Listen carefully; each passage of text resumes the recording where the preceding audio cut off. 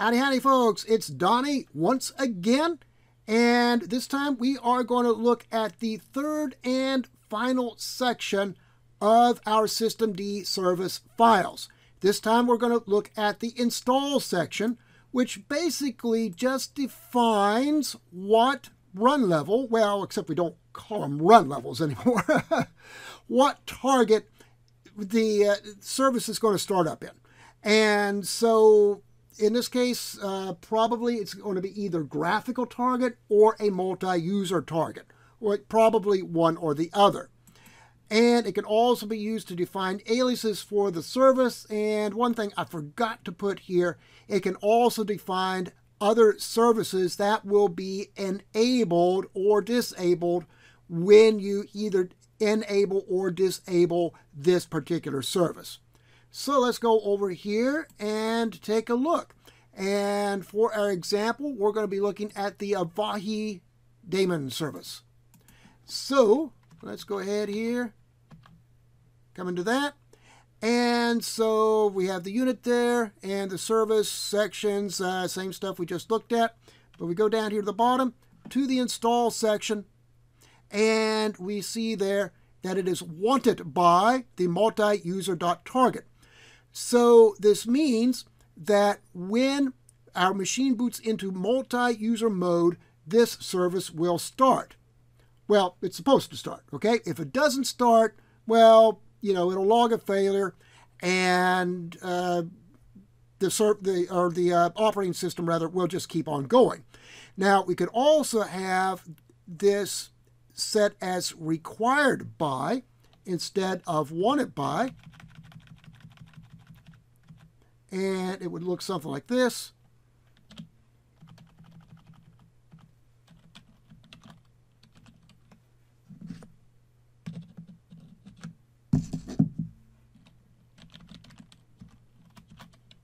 Now, if we had it set to required by instead of wanted by, then it would mean that when our machine goes into multi-user mode, if this service cannot start for some reason, then the machine just would not finish booting up.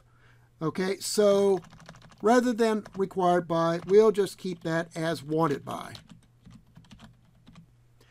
And we have our Avahi daemon socket here, which is an also, so that means that this socket has to be enabled whenever we enable the Avahi daemon service. And then we have the alias. So with the alias, yeah, it just means that we could basically just start this or stop it. We can use another name, okay? Whatever name is here, we can use to start or stop this, all right? And really, that's pretty much it. That's your install section, all right? Anyway, let's go ahead now and look at a little something else here. I hate it when I do that.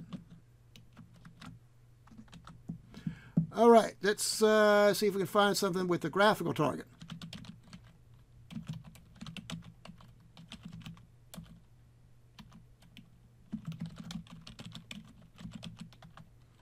All right, so we got a couple there. So let's look at the rtkit.daemon.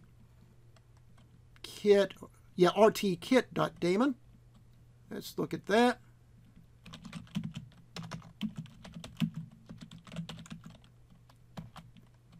And we see here, that's something that's just going to run in the graphical target. So with this particular one here, we go to multi-user mode. Now the other ones that were listed for multi-user mode, they're still going to run when we go up to our graphical target. Okay, so if they're listed with multi-user target as wanted by multi-user target, they're going to keep running when we get into the graphical target. Okay, but the ones that are listed as wanted by graphical target, all right, if we just go into text mode, we boot into our text mode multi-user target, then anything that's wanted by the graphical target will not run. But once we go into the graphical target, then anything that is wanted by a graphical target will run. All right, simple as that, right? All right, so anyway, that's pretty much it. I really can't say a whole lot more about the install section. I mean, that is it, okay? So anyway, that finishes the 3 tutorials about the systemd service file. And again, I encourage you to look at the man page, the one that I've shown you already in the previous 2 videos, and just go through there and take a look and see what you got in there.